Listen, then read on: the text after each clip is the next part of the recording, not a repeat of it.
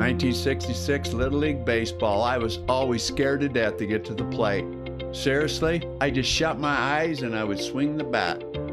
I remember getting one hit, and that's me shutting my eyes, and the ball hit off the bat, and I ran to second base and got a double. Everyone cheered me on. The whole rest of that season, all the adults, and especially the coach, who was my best friend's dad, and mom, just always, man, you got a hit, and just kept praising me, because seriously, back then I sucked.